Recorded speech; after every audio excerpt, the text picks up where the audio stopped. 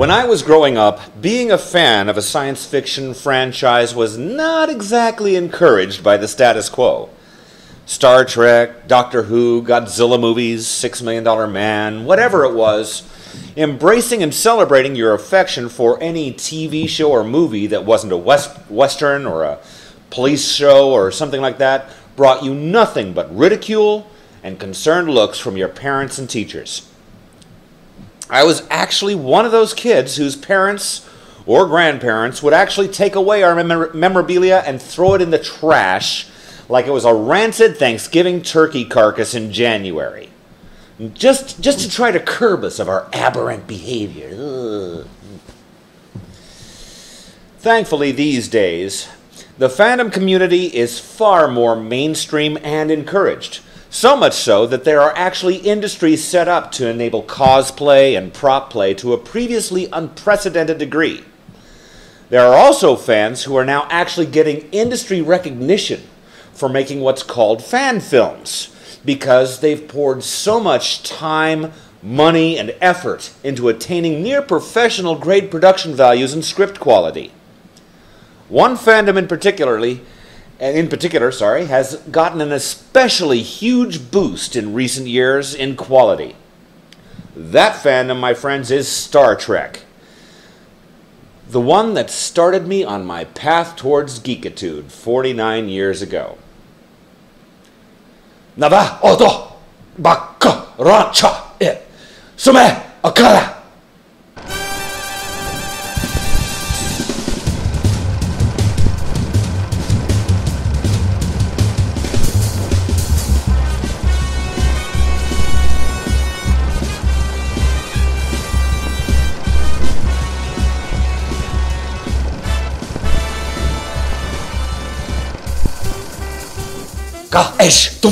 And welcome to Adam's Film Rants, the only YouTube movie review show that feels like it's stranded in the Delta Quadrant.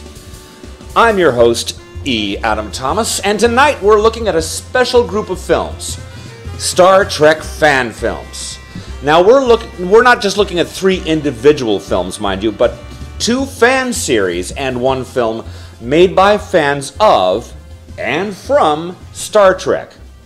We'll start chronologically with the earliest entry, Star Trek New Voyages, also known as Phase 2, created and produced by James Cawley, who, for the first few episodes, also played Captain Kirk. New Voyages started in 2004 with a pilot episode entitled Come What May, a kind of uneven affair which suffered from some rather corny writing, a triangular Borg-like ship, and a mischievous female antagonist who came off more like a weird cross between a hippie and a drunk hipster chick than any kind of actual threat or savior. Now, the bridge set is awesome, and the CGI effects look pretty damn good as well. But the story and the corny, overly referential dialogue is a fucking mess.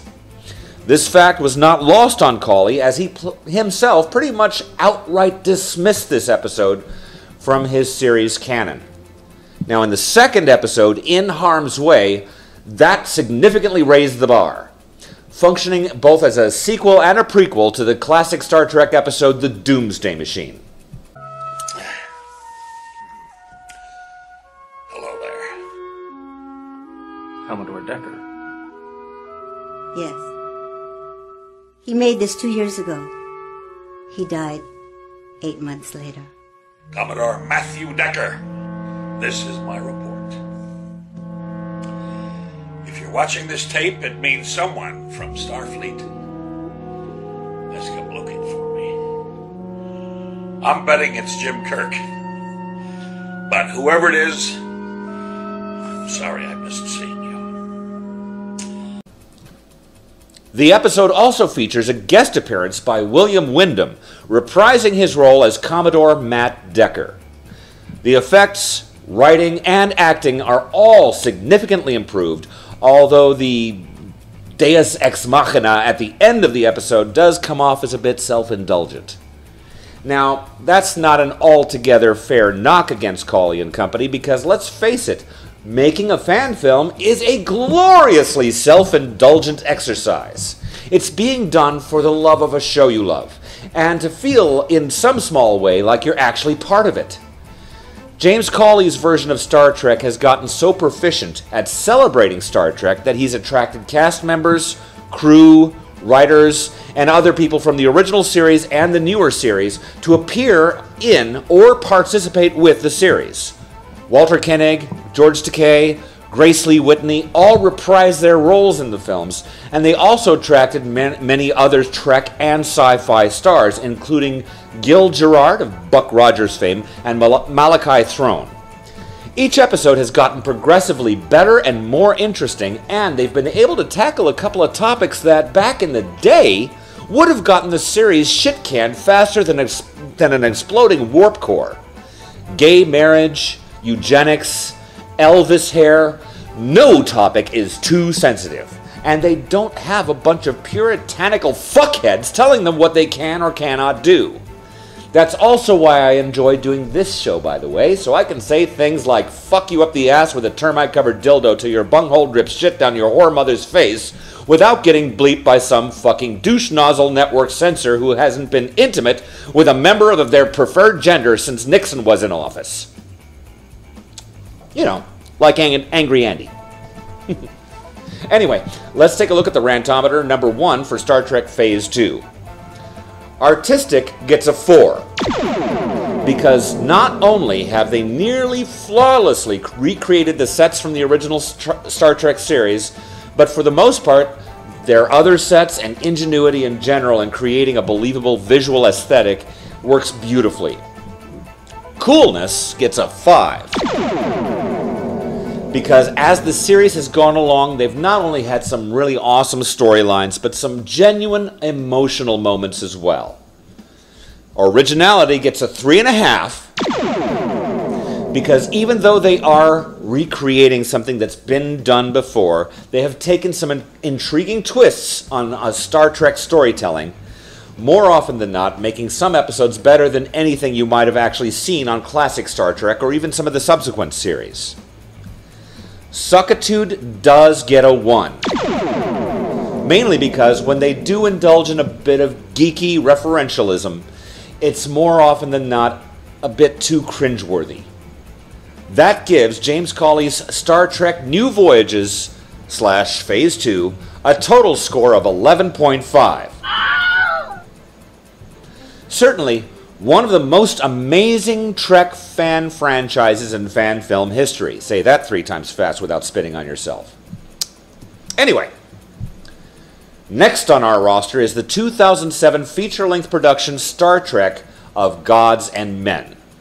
Directed by Tim Russ, Tuvok of Voyager fame, this film takes place 12 years after Kirk supposedly dies saving the Enterprise B in the Nexus from Star Trek Generations. Starring Nichelle Nichols, Walter Koenig, Tim Russ, and Alan Ruck, the film largely takes place in an alternate universe where Kirk was never born, and the Federation has devolved into a warlike empire of tyranny and terror. This is supposedly a more professional production, and they utilize the resources and some of the cast from James Cawley's films, but this production is surprisingly less polished, more uneven, and honestly, not as well acted. The effects are okay, although in some sequences the frame rate of the CGI scenes looks fairly stilted, like an old Hanna-Barbera animated cartoon from the 1970s. The story itself is not too bad, and there's some really intriguing moments, but it is surprising that a film made by industry professionals, despite its non-profit fan film status, actually comes off looking weaker than an actual fan film put together by supposed novice filmmakers. Now, I'm not saying it's a bad fan film. Trust me, I have seen plenty of those. What I am saying is that, considering the people involved in its production, it is a bit disappointing. Then again, just because someone works on a series for several years, that doesn't mean that they know how to make a film. Look at Star Trek V. Shatner directed that film, and it was awful. It wasn't all his fault, mind you, but it just goes to show that just because you played Captain Kirk doesn't necessarily mean you know how to fly the Enterprise from behind the scenes. I think my biggest issue with this film is the way the whole storyline seems to be a huge contrivance of references from classic Trek.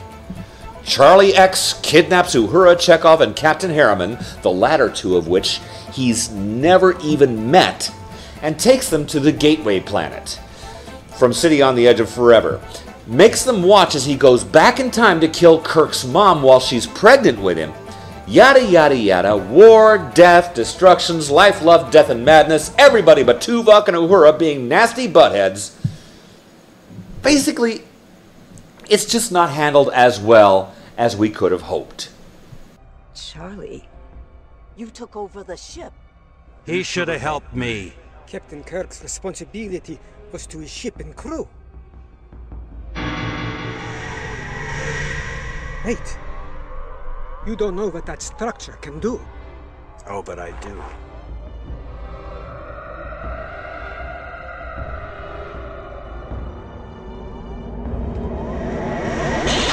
What happened? He has passed into what was. All that you knew has been altered.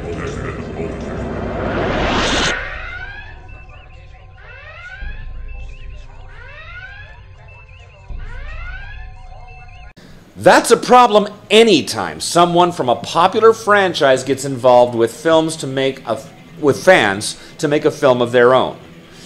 The bar of expectation is both regrettably and understandably raised unbelievably high. If New Voyages or the other series I'll be mentioning next had sucked really bad with cheesy sets and bad acting and so forth, then this probably would be getting a much better review. But when fan-made productions outshine the efforts by the actual stars and people involved with the show, it has a tendency to amplify the flaws quite a bit. I know it's unfair, alright? But fuck it. Everything is unfair. Hell, I think it's unfair that you have to pay an installation fee for cable TV, even if you're the motherfucker who had to do all the work. It's unfair that the Dr. Pepper is out at the fountain at Circle K down the road.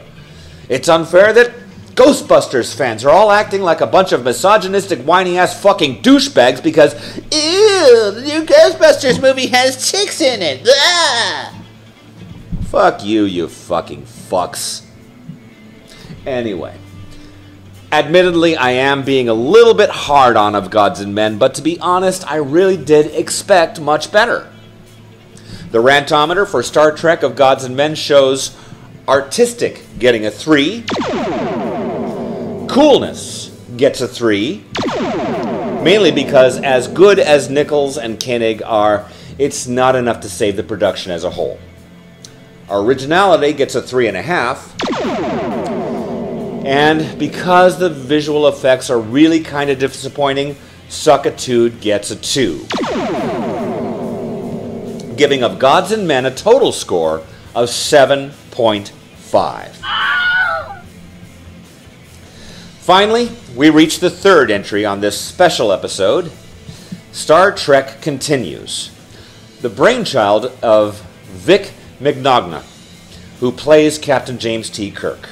Now, while the idea behind New Voyages and Phase 2 is to bring to life what might have been if Paramount's 1970s version of the series, Phase 2, had actually gone into production, instead of being mothballed in favor of a motion picture franchise, Star Trek Continues more or less picks up directly where the original series left off, as if NBC had given Star Trek a 4th season in its original run.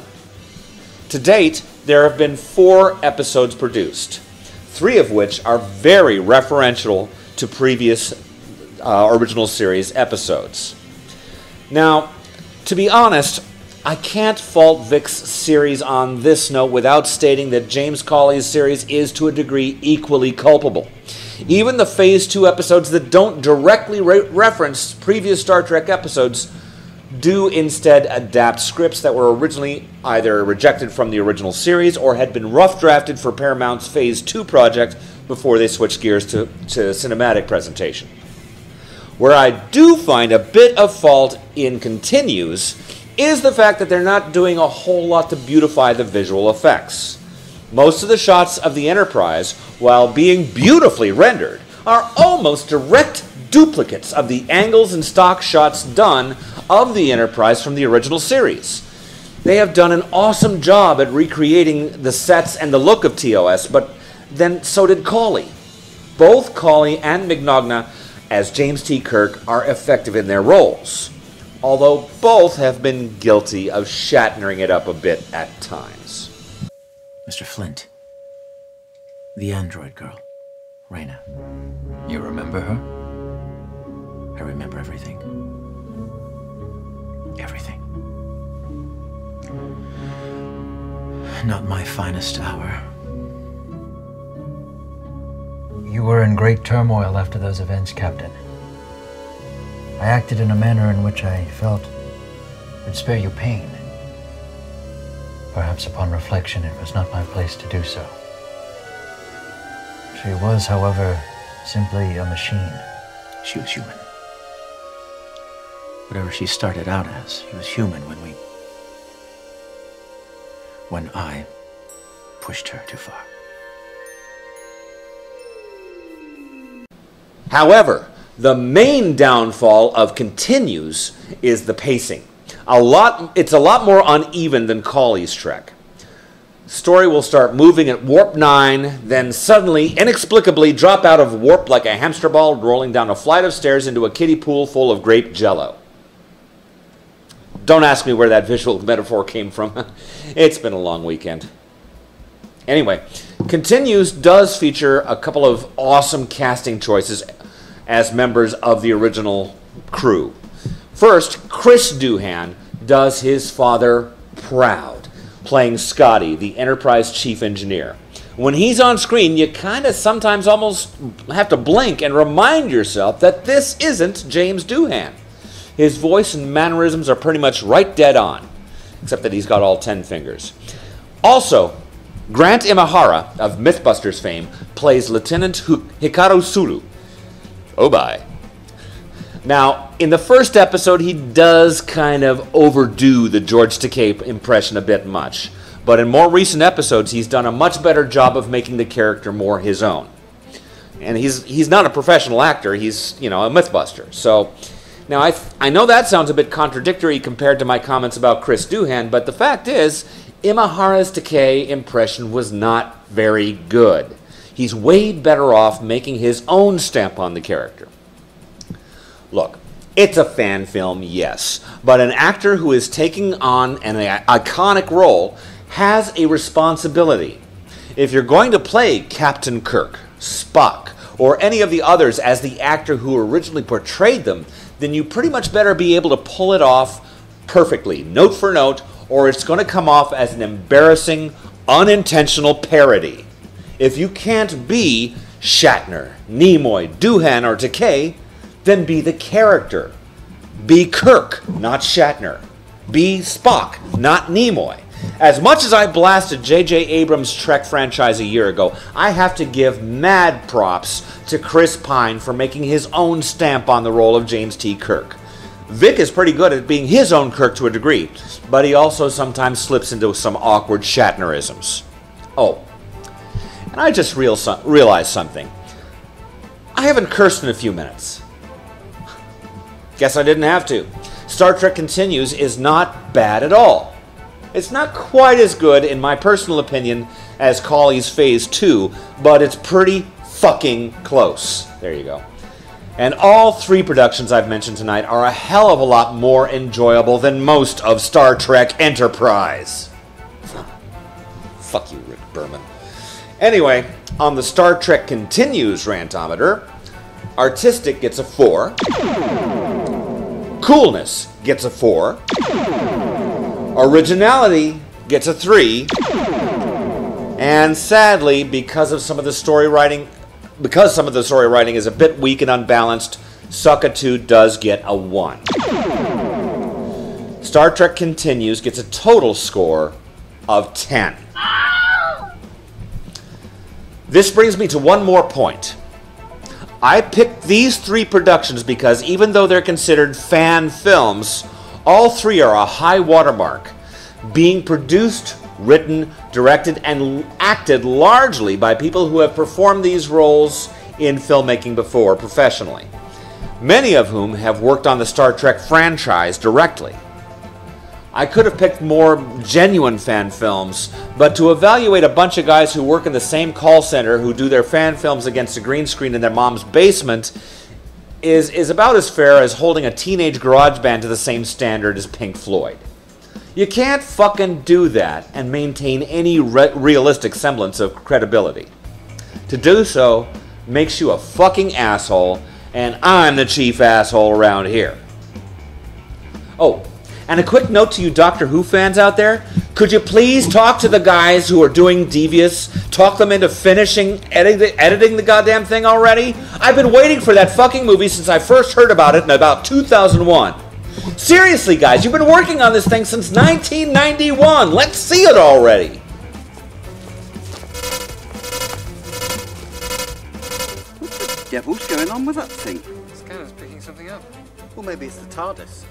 Or something less hospitable, perhaps. That's it, Doctor. Always the optimist. When you've been travelling as long as I have, you get an ear for this sort of thing. Those too, by the looks of it. Sorry. Anyway, coming in October, we'll be doing another All Request Month. I want you to tell me what truly mind-fuckingly horrific films you want to see me review. I want to know what really gruesome, mentally scarring, nightmare-inducing movies are your favorite and why they clusterfuck your psyche 3 ways into shitville. I'll pick the winners at random and read your comments on the show before I present the rant. Comment on this video here on YouTube, message me on Facebook, or even email me at filmrantseat@cox.net. In the meantime, kapla, folks.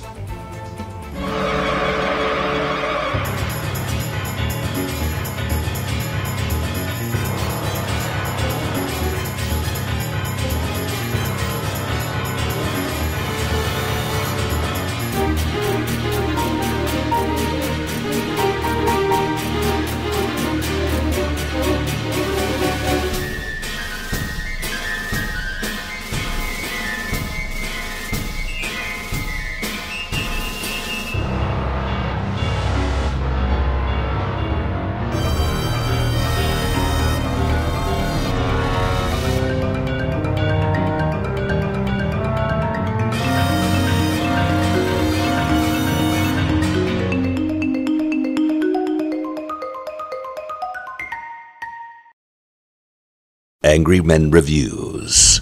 Many fucks said, no fucks given. Fuck 'em, kill 'em, and eat 'em, boys. Go ahead.